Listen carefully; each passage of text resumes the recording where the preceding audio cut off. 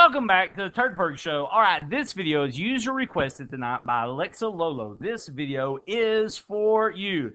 There'll be a fee of PayPal $400. Thank you very much. I'm just kidding. Anyway, as we kick this video off, notice something. We've got an elastic collision, or should I say perhaps it's perfect. That's right. Perfect as in no energy is lost. And so we do not have a final velocity given. Now, I made this video several years ago, and to make it harder, I gave you an M1 in the video, and I gave you an M2. And to make it just a little harder, you know what I did, guys? I made M1 and M2 different, and I never thought that that might be a problem for somebody one day if they were not different.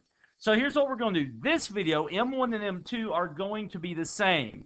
So now let's take a look. Let's say we've got two masses. In this case, they could be rolling at each other. One could be rolling away and it overtakes it. Either way, the setup is the same. Let's say that this one on the left is moving at 2 meters per second. And let's just say that perhaps the other one's moving at 4 meters per second. Now, I've already got a bad boo-boo, if it were, in this problem. I've got two velocities. I've got a velocity 1 initial and a velocity 2 initial. 5 bonus points, anybody that points out the boo-boo in the problem. Well, where you would now miss this problem is while this one is moving positive 2 meters per second, it's that neglecting the negative 4, and I say that because that's what always gets left out. So let's just solve this problem, guys. Here's the deal. The foundation in this problem is this.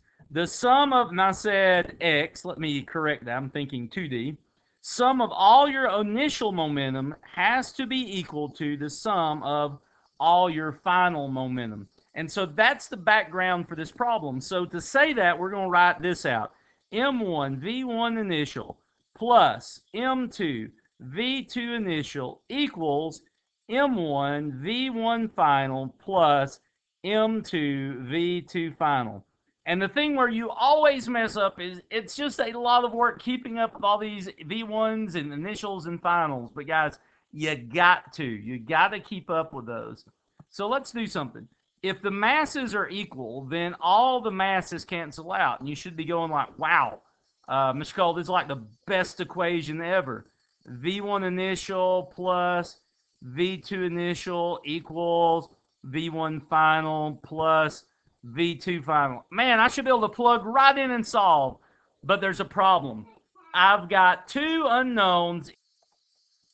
Minor distraction. All right, so here we go. So we've got V1 initial and V2 initial, but we've got two unknowns, V1 final and V2 final. So we need a second equation. That second equation I derived in like 2 other videos. I actually went to this trouble. The second equation, I'll get my pen back on, looks like V1 initial plus V1 final equals V2 initial plus V2 final. And some of you are probably looking at a textbook and you're like, Mr. Cole, that equation's not in my textbook. Matter of fact, my textbook says velocity 1 initial minus velocity 2 initial equals on the other side negative V1 final minus V2 final. Yeah, I have no idea why they write it that way in the book. Look, guys, my equation is nothing but that same textbook equation. It's just easier to memorize when it's V1 initial plus V1 final equals V2 initial plus V2 final. So this is our special equation we'll use anytime two things hit and bounce perfectly elastically and there's no final velocity given. Guys, let's just go through and finish this problem up. All you have to do is solve one of these two for one of your two unknowns. So either V1 final or V2 final. Let's do this. V1 final equals, let's just solve it. We could plug in numbers and this would be real easy. Let's say this was like AP and you didn't have numbers. So V1 final would be equal to V2 initial plus V2 final minus V1 initial.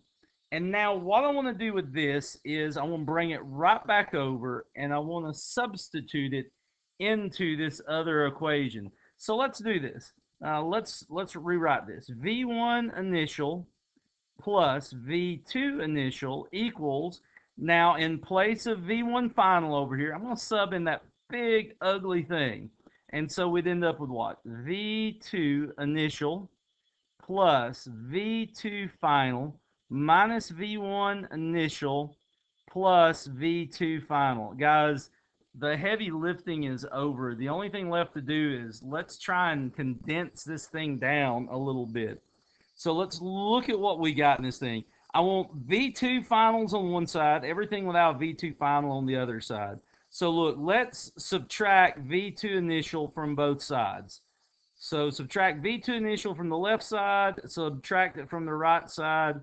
Hey guys, something crazy just happened. V2 initial is now, that's just gone. So V2 initial is gone. Well, that's interesting. Let's keep looking around. Wait a minute. We've got negative V1 initial on this side. So let's add that to both sides.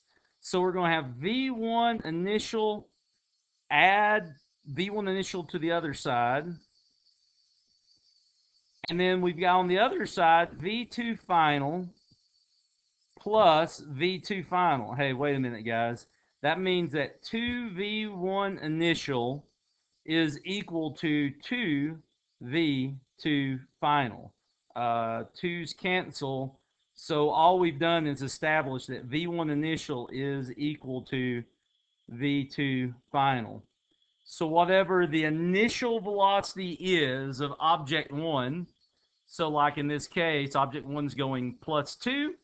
So that means the final velocity of the other object is going to be plus 2 meters per second.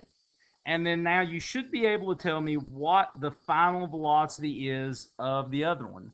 Well, we could go in and proof the other one here. Just in case you needed it, bring that back up here, and we could plug it in, and you could proof that also V2 initial is equal to V1 final. So all that happens, and so for multiple choice, you guys are gold. They just exchange their velocities. -4 meters per second. So literally they hit and bounce and change directions. But anyway, that's the math on it, guys. I hope it didn't go too fast and you got it. And good luck, Alexi. I'm rooting for you on that AP exam. Hopefully I'll find you in a review session one day. So anyway, hey guys, thanks a lot for watching. We'll see you later. Bye.